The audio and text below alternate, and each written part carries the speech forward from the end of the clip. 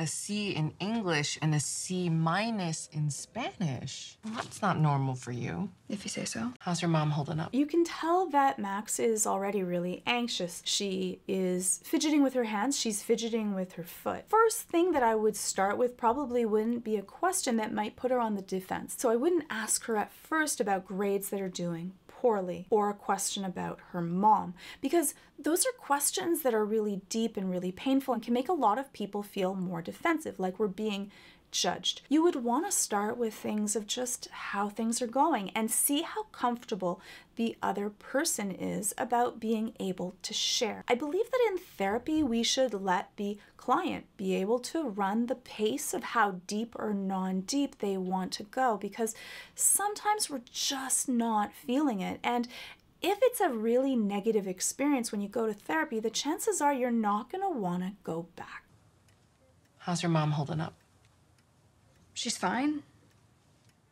I mean... So you can hear by the upswing in Max's voice when she says that her mom is fine, that she actually isn't. It's kind of like she's fine, but it's a question. Instead of saying she's fine, which would be definitive, it's she's fine.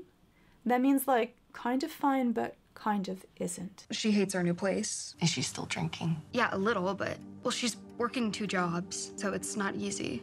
It must not be easy for you either. Max knows what her mom has gone through, and so for her, she doesn't want her mom to be judged. And a lot of children want to defend their parents, even if they've done really horrible things, because this is our protector. And for Max, she understands that her mom is having a really hard time being able to work so hard and also having lost her son. She's probably also embarrassed having to go through this and share that with someone else.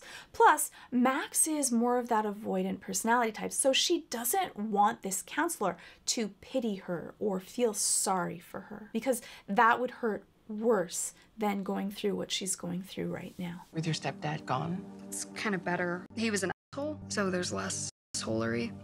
I like how Max is really, though, blunt and honest about her feelings about her stepdad and that things are better without him. And that, you can tell, is really direct because she's definitive in the answers, but also she's able to share a certain amount of emotions that come with it. And often when we're being defensive, we take those emotions out and we kind of stay being analytical. That's easier because if we start to feel emotions, then they might become overwhelming and we can't keep those defense mechanisms in place. Are you sleeping better? Yeah, fine. So no more headaches? Nightmares? And you can also tell that she doesn't want to share her nightmares and how she's feeling with that, because she doesn't add anything to it. She wants it to go on to the next question. You can tell that Max in this situation is not really wanting to be here. She didn't come on her own accord. She was asked to. And that's a really different situation. The reason that I'm a therapist in private practice is that I don't want to feel like I'm forcing people to come to see me. But in a school setting, your job is to make sure that you intervene even when someone may not want to, because you want to be able to help as much as possible. And with people being more forced or coerced to have to go into therapy, you want to make sure that that space is going to leave a really positive taste in someone's mouth, because they may not be receptive or they may not have had a really good day, and that ability to have to share, they may not be able to right now because they're tired and exhausted and hurt and vulnerable, and you never really know. High school is very difficult for many people. Nightmares? Nope. And the one thing that's interesting about this scene is that usually when we look and we think about things that are in our past, our eyes end up looking up and going to a side. That's what often happens when our brain is processing thoughts. And in this case, they didn't show that. She just looked directly at the counselor and said no. So maybe we're getting a flashback that in this case, she didn't actually go through. We know that Max is still going through all kinds of trauma, going through that very painful experience, but she can't share it. No one's going to believe her and no one's going to understand. And so it leaves her in this case of, one, being avoidant, not wanting people to pity her, not wanting people to feel bad, and also that she might not even be believed. And so she's stuck in this place that even if she wanted to share these feelings, she really can't. So for a lot of people, when they go through trauma and they keep it inside of them, it ends up coming out as aggression, or it ends up coming out as anxiety. And other people, they may end up eating more, eating less, or not sleeping, or going through nightmares or headaches. For many people, when they can't express themselves, it also may come out into other maladaptive ways, such as an illness or self-harm. You also may just withdraw from the people that you used to feel loved and cared and safe with because you can't really express it. And for some people, they just feel so angry at the world that they can't even cope. And so because of that, they just withdraw more within themselves. Max, what you've been through, what you're still going through, it's a lot for anyone. And you see that look? She doesn't want to hear these words. They don't actually help her. They're like placating words because in her mind, one, she's heard them so many times, and two, she feels like no one else can really understand what she has gone through, and that is true. The therapist is trying to reach out and say, I get that this is really horrible and no one else can really understand it. But for Max, she's kind of like, stop, I don't want to hear this again. It doesn't actually help me. You're doing it more for yourself. Not that the therapist is, but that's what Max seems to be saying with her micro-expressions. And it's okay to not be okay. But I can only help you if you're truthful.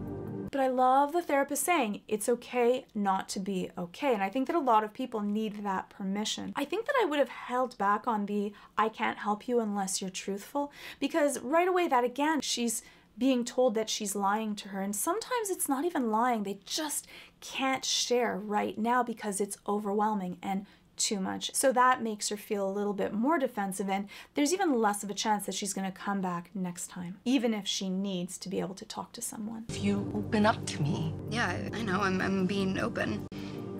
I'm being open. And we ended up being in this power dynamic. Then Max has no choice because she feels like she's placed in that corner and she has to defend herself again. But that decreases the chance that they're going to be able to have an open set of communication. It's a fair thing. If you're not ready to share with me, then don't. And when you are ready, I'm here to be able to listen. Even if it's something that you have to say, you know what, I didn't share this with you before. It's so hard to be able to unfurl your entire life and all of your dark spots to someone else. I think that it's only respectful to be able to allow someone to do that in the manner in which they can. And sometimes that means that they may place something in that placeholder that isn't as accurate and then change that later. Max, hey. Are you stalking me or something? Oh, no, I just want to give you this. What is this? A ticket to the game.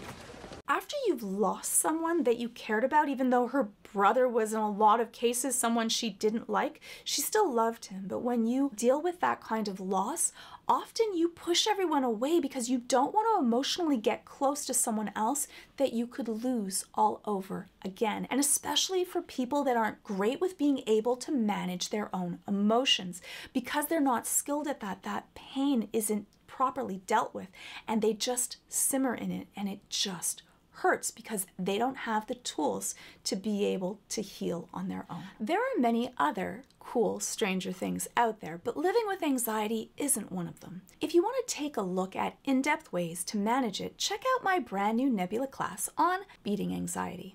It covers what anxiety is and straightforward tools and techniques on how to cope with it so you can start living a better life today. There are also brand new Nebula classes from Thomas Frank on Business 101, Legal Eagle on how to sue like a lawyer, Sam from Wendover on persuasive communication, as well as classes with music, writing, animation, travel, and many more, with new classes going up every week. They're all masterfully produced and available for just $10 a month or $100 a year, and that includes thousands of ad-free, sponsor-free videos already on Nebula. And new videos are coming out every day from me and all your other favorite education creators, including original exclusives and extended and bonus features that are only available on Nebula, like my 2-hour Jinx saga from Arcane. And for those of you that have already signed up for Nebula, including CuriosityStream, it's only $5 a month or $50 a year to upgrade to classes. So just hit the button on the screen or the link in the description and start learning today. Hitting that link really does help out my channel, and so does watching this playlist, where I break down the characters and scenes from Vox Machina, Arcane, Stranger Things, and many more. So give it a watch and I'll see you in the next video. So hopefully you like this video with a little bit of a snippet on Max and what she's going through at this point. And if you like this video, please hit subscribe.